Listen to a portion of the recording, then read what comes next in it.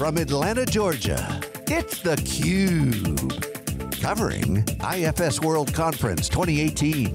Brought to you by IFS.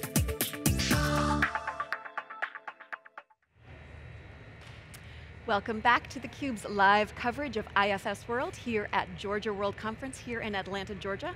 I'm your host, Rebecca Knight, along with my co-host, Jeff Frick. We're joined by Tobias Persson. He is the IoT Services Lead here at IFS.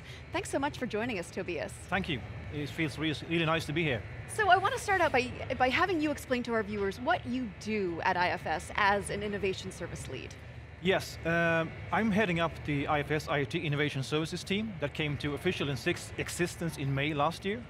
It's there because of the fact that we want to get the IoT message out there. We want to be out there to mission about IoT, actually helping our sales and pre-sales to do the business discussions with people, with our customers that is, as well as actually implementing solutions and rolling them out. So we're kind of like from idea, talk to the customer, to real rollout.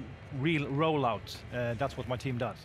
So you said you want to get the IoT message out there, yeah. And what is the IoT message from the IFS vantage point? Well, coming from a tech background myself, I've been involved in the IoT space for quite some years, and the biggest challenge or difference between normal IoT and IFS IoT is the fact that you can actually do something with the data itself. Typically, when you're talking about IoT historically, it's driven by R&D. It's not a strategic effort at all. It's mainly done to figure it out, and it has been taking IoT has been taking some steps since then. And we're providing a way to actually shortcut your IoT data directly into your most business critical system and doing something with it, providing like huge efforts and benefits off the bat. And you guys are really integrating IoT into the existing applications, the existing workflows, so trying to grab that value, not as a standalone science project or something that's on the side, but really integrating it into your existing applications and the existing work that those applications are managing. Yeah. And what are some of the impacts that you've seen, or some of the customer impacts that they've seen? Well, it's all about automate step in a sense. Well, at least that's the first step. I mean, we have seen customers that's just taking the data out and getting the running hours out, for example, as a first step. That has huge implications on the amount of time you spend entering stuff, as well as having the data with quality just so you can do something with it. But the biggest thing is really to automate stuff, like send out a work order, for example, automate that, or send out a replenishment for some consumable, or whatever it is. So anything you can run or post or trigger in IFS applications, field service management or EOI, is actually triggerable by an IoT observation. So can you describe to our viewers how the process works? I mean, I know that IFS really prides itself on being so customer-centric. Yeah. So how do you work closely with customers from the very beginning, from the idea to the actual product and implementation? Well, taking it from the start and from the top, we obviously have a full set of IoT industry directors that are really skilled in seeing what's next for their market, being out there to communicate the message. Servitization is obviously one, and digitalization is another one. So we're talking about this in all kinds of places, right? My team comes in kind of like the second stage, where this sales and pre-sales have done a demo with the generic tools that we're providing them with, and taking the discussion from there. And we're usually building something that is quite specific for the customer, using their data, really any kind of data to prove the point, some kind of Power BI dashboard, some kind of actual IoT observation going out. And the thing is, when we do that, they tend to really get it when they see things coming in from the physical world into their kind of, this would be your FSM or applications environment. And they see an observation comes in, and suddenly, boom, there's an action going on. So that's what we're trying to do, and we're kind of involving ourselves quite heavily in how to define what's your IoT use cases, running workshops with customers, and pinning it down. We have a, well, it's not rocket science or anything, but it's kind of our own methodology to pin down what's your first step, what's your IoT use case that you aim for, and how do you plan to get there? That's what we're trying to achieve with our team. Has it been a big integration challenge to go to devices and sensors and kind of that IoT world and to plug that back into the application? Well, that depends a bit. I mean, our application or our solution is really dependent that it gets sent the data, or actually picking up the data from an API or a database. We haven't seen a project yet where we're actually picking up stuff directly from the assets. Okay. What we usually see though, is that the customers have taken that step already, so they're getting data into some kind of, it could be a printer management system, it could be a whatever management system, and we're getting it from there. We are talking to partners that will allow us to get the data strictly from an industrial context, an industrial protocol, and a specific machine, whatever it is. But as of now, we are reliant on the fact that somebody is sending stuff to the IoT Hub, which is the official Azure component. So you're just really taking advantage of that data flow that's already there and really adding an extra layer of value that they can extract by pumping that into your application. Operationalize the whole thing, yes. But that is really the key, and really the differentiation is that you're not just seeing the data, you're now saying, okay, what is this data telling us, and now what do we do next? What do we do with it? Yeah. So can you give us a real specific example with Anticimex, and this is the rodent control, pest control company, and sort of how this company is using your product, and seeing a real return. Yeah, from what I know, Anticimex Finland has deployed this. They have about 3,300 traps in effect out there at the moment. And they're using this for, well, the traps are connected, obviously. So they send the data for like shots fired, how full it is, battery levels, stuff like that, to the IFS solution. I love it. Shots fired, yes. So it's not like a single off, you have to empty it directly. It's kind of a pressurized air container doing all kinds of, killings in a row, if you will. And you need to know, how are my traps doing? So it's really, again, just another layer of efficiency improvement by not just setting and coming back after so much time, but actually having the data for the activity in those traps. They are in a sense, they have opened their eyes. They know how their assets are doing. They know when they're full. They know when to pick it up, and even if they don't have to go there today, that's also a good information, obviously. Right.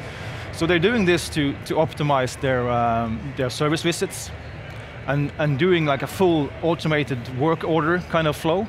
I think the statement from Jussi Ylinen, the managing director of Anticimex Finland, that will be here as well later on. They have been doing something like 6,000 automated work orders in the last 6 months, which is a huge productivity 6,000 automated ones. So these are the ones coming directly out of the system based on the feedback from the IoT. Yeah, not passing any employee at all. Wow, that's a huge. How revelatory is that for a company to have all of those service visits be automated? How much of a change is that? I think it's huge, actually. I think it's quite easy to like imagine that would be a good idea. However, until now it's been kind of a hassle to get there. And I personally do think that our solution provides that gap and serves as a shortcut, as I mentioned before, to get there. But I would imagine too, it's a process flow on the customer side too, because they've got to now accept the fact that they don't know exactly what the schedules are going to be for the next several weeks or for those days, because they have to allocate some portion to the automated process, or they're feeding that in at some level upstream to make sure that gets integrated into all the rest of the activity. Well, you could have, if you want, your manual intervention in all stages, if you want to. Like you need to, probably if you're on an oil rig or something, that you have a critical part automated order coming in, that should be accepted by someone along the way. That's perfectly fine as well. So it doesn't have to be fully automated if you don't want to, but it can be. So I know that you're not only an IoT evangelist with an IFS, you're an IoT evangelist in general and in your professional life. So can you talk to us big picture, big strategy, where you see IoT going in the world, but then also as it relates to IFS? What does the future hold? Well, the easy answer is, you maybe have seen the old commercial where they state like, we need to be on the web. Why? It doesn't say. I mean, that kind of, that you need to consider this, but you don't really know how to get there. That kind of approach is somewhere along the line where we are right now with IoT. I mean, it used to be something like a buzzword. People try to figure it out. Nowadays it's more like people have taken steps. They have the data somewhere. It's usually stored somewhere in some database or some system or whatever, but it's the actionable part that's missing. And I don't think people actually tend to look for the actionable part in a ERP company, but that's exactly what we're providing. So I think in a few years to come, it will be seen as suspicious not to have your stuff connected and not to have your open data, instead of being the other way around. I think this will be a very natural part of not being blind to how your assets are doing. Why would you like that? I mean, that's the old-fashioned style.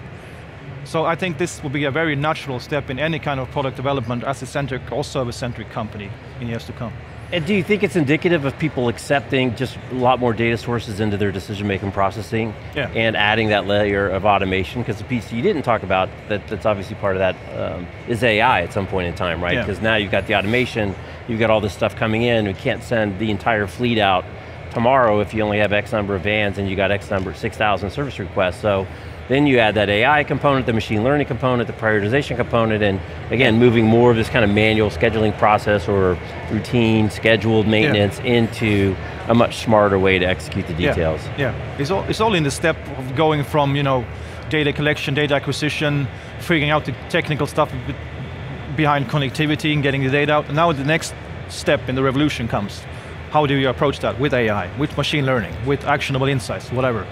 And to be quite frank, I mean, I don't think people necessarily don't want to see that. They want to see what comes out of it, but they don't want to see behind the curtains on that. Right. so maybe, just maybe in the near future, people will need to bring in someone that knows machine learning from A to Z in their companies, or at least use someone that does their insights for them. Right. So how will IFS expand its IoT offering at the next World Congress next year? Well, as you know, we have had a few early adopters. Early adopter programs for IoT, and the CMEX and Songa Offshore being the first ones out. They're live right now, and they have a really good story to tell. So that's good. So in a sense, we have taken it from the heavy asset or asset-centric for one rig. That's one part we have taking some steps. Service is the next one, being Anticimex and Kyocera. We believe that connected field service is the main thing to go for. The real good IoT use cases is for connected field service with assets or sending data throughout. And to me, the next strategic step, since we're having a whole lot of revenue coming from manufacturing, is actually connected manufacturing or connected manufacturing lines, Industry 4.0, whatever you like to call it. That's our next strategic move with IoT, as I see it. The lines have been connected for giving data, but not necessarily for actionable data back into the lines, right? That's where the really big change is for the automation, the automatic automation back into it. Well, automation, I mean, you have the full-scale automation pyramid where you have the PLC that runs the low-level control system.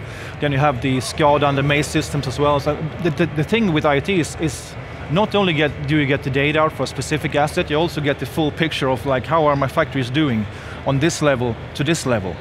So it becomes more like a less operator, more kind of strategic view on the whole thing. Right. But you need to be able to get the data out from different levels and actually access it and make sense of it. Right. Which factory is doing best?